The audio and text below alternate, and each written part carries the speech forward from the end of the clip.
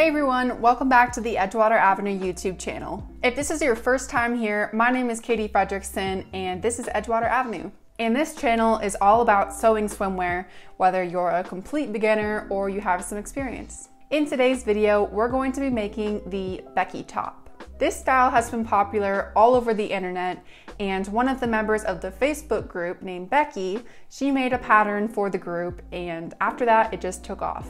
So I spoke with Becky and we're going to be making it official. And I do want to mention that this pattern is adapted from her original pattern. However, there are some changes to make it consistent with Edgewater sizing and just some tweaks. The construction is also different, so I'm excited to show you the tricks that I found.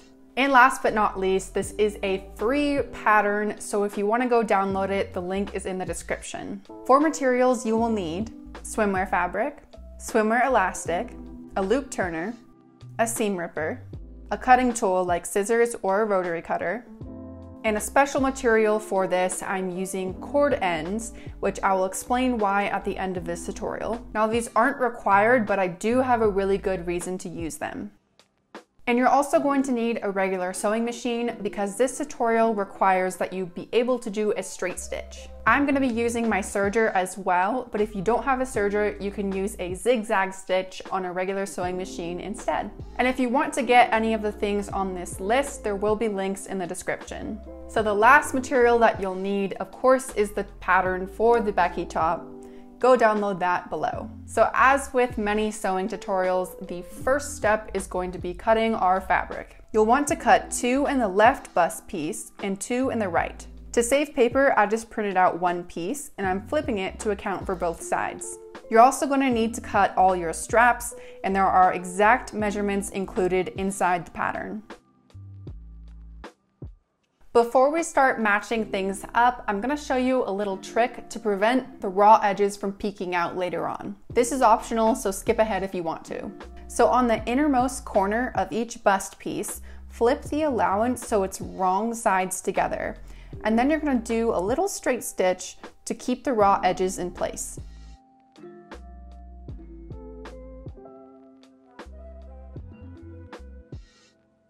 Now that we have all of our pieces, it's time to put this thing together. So take each of your bust pieces and match them with right sides together. Sew along the following areas. I will not be attaching elastic because most of this top is strap channels. If you want, you can attach elastic to the sides of each bust piece, but this time I'm just going to be skipping it. You're also going to fold each of your straps in half lengthwise and then attach your elastic onto them. If you're new here or if you're just unfamiliar with what kind of elastic or how to sew it, I made a series all about elastic that I will link. Those videos will answer all of your elastic questions.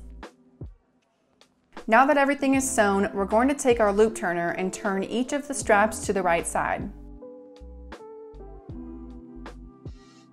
The next step is going to be making our strap channels. With both bust pieces still inside out, mark where you want your strap channels to go. Here's where I marked mine. What I like to do is go over those marks with a small straight stitch so that the stitching under doesn't come unraveled. Now we can take our seam ripper and rip open each of these channels. Now we're going to use the inner corners opening to take each of the bust pieces to the right side.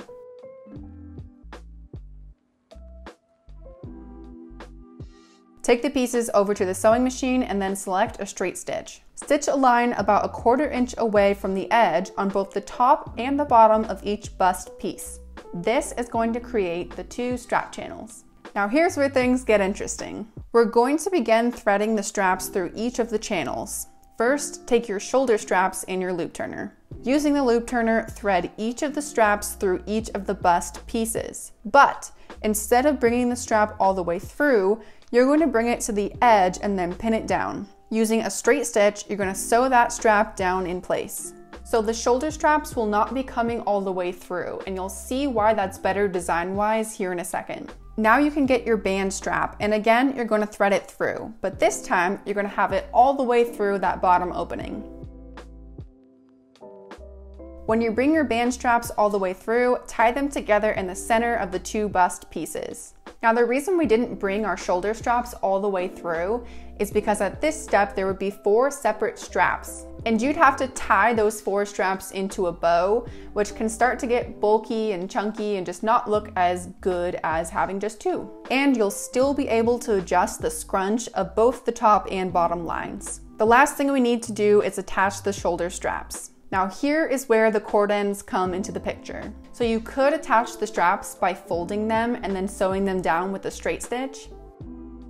And that option is totally fine. If you prefer that, go for it. However, up to this point, this top is completely reversible, and stitching like that would make it technically not reversible. So instead, I'm going to tie the straps. And since that can sometimes look sloppy, I'm going to be using the cord ends to make it look professional. To put these on, get your loop turner out again.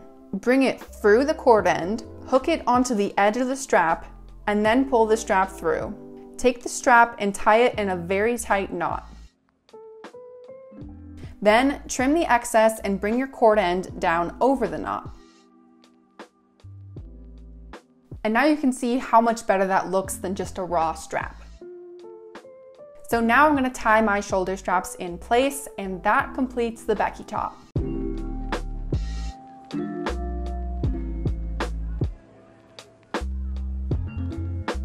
Thank you for watching this video. Make sure to grab the free pattern for the Becky top, which is linked in the description. If you liked this video and you want to see some more swimwear sewing content, please subscribe. And if you're not already, go follow Edgewater Avenue on Instagram, Facebook, and TikTok. And make sure to join our Facebook group where there are 4,000 members at the moment.